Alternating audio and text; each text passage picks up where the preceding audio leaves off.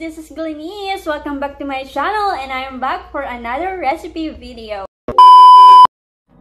I don't wanna miss a beat, and on we'll go through the wastelands. Hey guys, this is Glenise. Welcome back to my channel and I am back for another recipe video. At alam kong magagamit nyo siya guys, lalo na kung nami-miss nyo to. Kung wala kayo sa Pilipinas, ito na guys. Homemade recipe tayo ngayon ng longganisa. Ayan, longganisa. Tapos, yung skinless siya. Skinless longganisa kasi wala dito yung baboy na yung pinaglalagyan niya. Kaya ang ginagamit namin is yung cling wrap. Kung meron kayong cling wrap dyan, ayan, magagamit nyo siya dito sa recipe ko ngayon. And, ito nga palang aking, recipe. Mga bawang. Tapos, itong ground pork, paprika, salt, and sugar. Yung brown sugar siya, guys. Yun lang ang recipe natin for this homemade longganisa. At sa mga friends natin dyan na hindi alam ang longganisa, it's, pork sausage Filipino style. Ayan. Kaya, ayan. Ito siya. Lalagay ko to mamaya dito. Ayan. Ito ang lalagyan na natin. Ang mahiwagang ni Glenise. Mag-start na tayo, guys. So, first, kailangan yung tadtarin yung bawang. Nagtadtad na ako kanina para binaltan ko na din siya. Dalawang buo. Dalawang buong bawang siya. Hindi yung ganito, yung isang mismo, bungkos. Yun mismo ang tatadtarin ulit natin tong pangalawa. Kasi natadtad ko na yung una. Ingat nyo lang guys, ingatan nyo yung kamay nyo. Ay, yung daliri nyo sa pagtatadtad. Kasi baka madali yung inyong daliri dyan. Ayaw naman nating ma-hurt kayo. Sa mga wala dyan sa Pilipinas, alam ko super namimiss nyo na tong almusal natin. With fried rice, egg, longganisa, and kape. Diba ang sarap?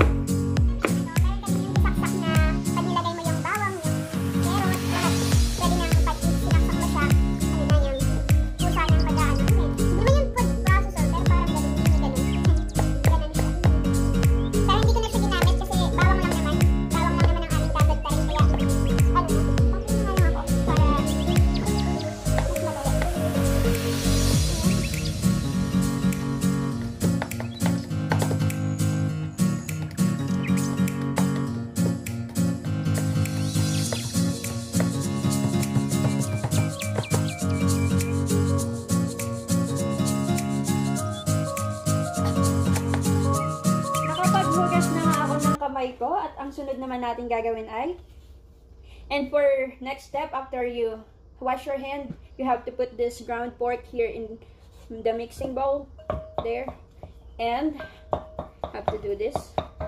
After you put this ground pork here, you have to put the garlic.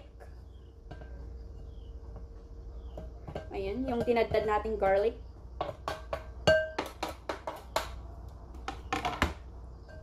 Diba? Hindi nyo makikita. Pag minix natin lahat siya, hindi na yun makikita. I-mix natin. Try natin. Mix, mix.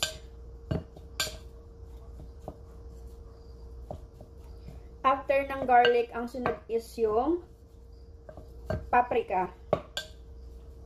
1 tablespoon na paprika lang, guys. Pampalasa din siya, paprika.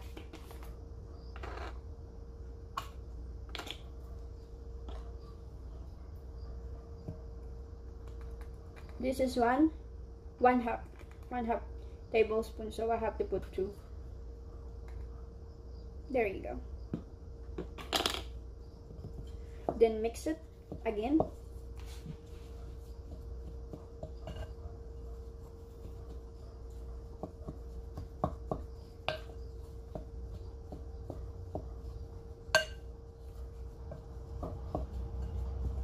Pagkita nyo nang medyo okay na siya, sunod nyo na yung sugar, dark brown sugar. Brown sugar siya, guys. Ay 1/2 cup of sugar. Sweet to guys, sweet longganisa.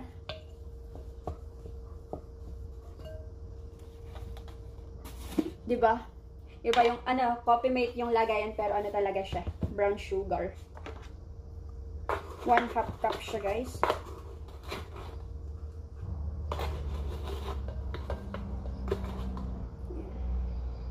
One half.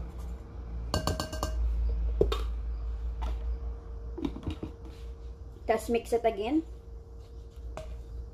Then, parang kailangan ko na munang ilagay yung ano, yung oil kasi nag-ano siya.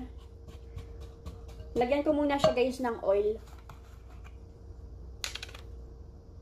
Kahit anong oil pwede niyo nang gamitin. Pero sa ano, I prefer yung vegetable oil kasi yun yung gagamitin ko. Pero kanya-kanya naman tayong oil.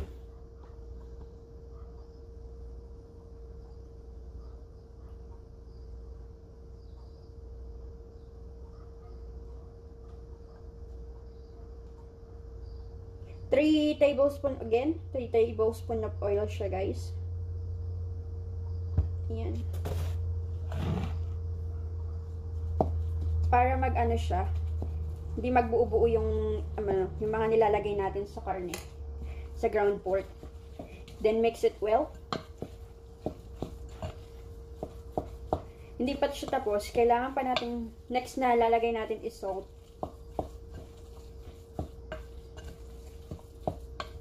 One and a half tablespoon of salt ang sunod natin ilalagay. Ito na siya. Ayan na yung ating homemade longganisa. Salt naman ang sunod.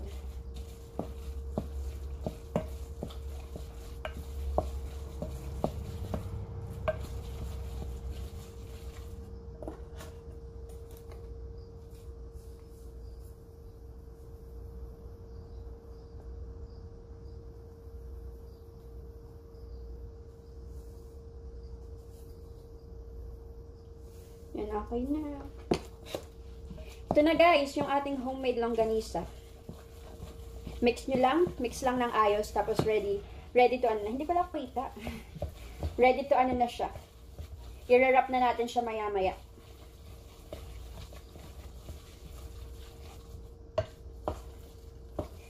Mix well, mix well.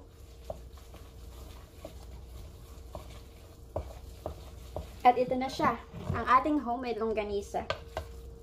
Diba? Madali lang siyang, guys, gawin sa mga OFW natin na wala sa Pilipinas. Sa lahat ng wala sa Pilipinas na namimiss ang, ang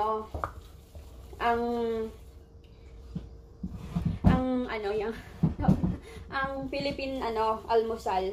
Pinoy almusal pala. Ito na siya, guys. Ngayong ready na yung cling wrap nyo, guys. Lagyan nyo lang siya ng, depende kung gano'ng kadami ang gusto nyo, pero sa ilalagay ko lang is, mga 1 teaspoon or 1.5 teaspoon. Dito sa Ay, madami masyado pala yun. Yan, okay na to. Ito, 1 teaspoon nga lang, guys. 1 teaspoon, madami na siya. Ano na siya? Pasok na. Sa isang pang-ulam na siya. Ayan. Next is, ganito lang. I-roll nyo lang siya para maging bilog. Ganito, oh. Yung, parang pastillas. Parang pastillas lang siya, guys. Yung tig-pipiso, yung pag Ayan. Ito na yung ating homemade longganisa. Tapos, pagkatapos nyo lahat, pagkatapos nyo nang malagay sa cling wrap lahat, maibilot-bilot na. Ilagay nyo sa ref for at least 1 hour or more. Para mag-stay. Ayan siya, guys. Ito na yung ating homemade longganisa. Tapusin ko lang to, guys. Tatapusin ko lang siya. Tapos, babalikan ko kayo dyan.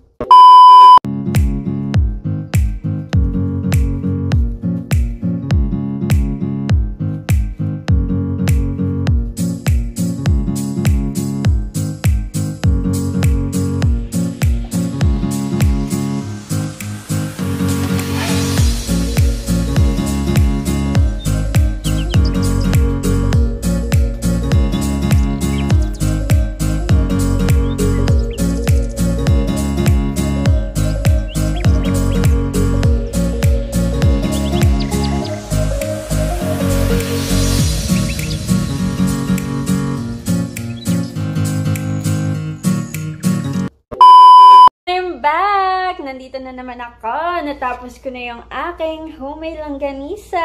Ito na siya. Ang nagawa ko, 1 pack siya ng, ng ground pork is 17, 2, 4, 6, 7, 8, 9, 10, 11, 12, 13, 14, 15, 16, 17. O nga, 17 siya, guys. Ayan. Hindi na kayo, guys, tingnan nyo, ang lalaki pa niya. Sa, sa 1 pack ng, ng ground pork, diba? Sulit na sulit, ilang araw nyo din tong almusal.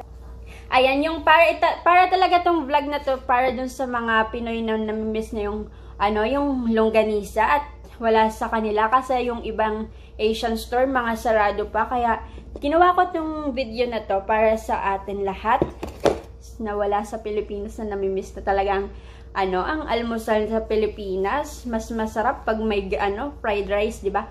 Kaya, ayan na guys. Thank you so much for watching this. And, meron pa pala. May pag-giveaway nga pala ako, guys. Hindi ko pa siya nakapost siya sa, sa group ko sa Facebook, Glenise ko. Kung gusto nyong sumali doon, join lang kayo. Pwede kayong lahat doon sumali sa Glenise ko group. Ibababa ko din, nandito. Dito ko ilalagay yung, yung pangalan ng group ko.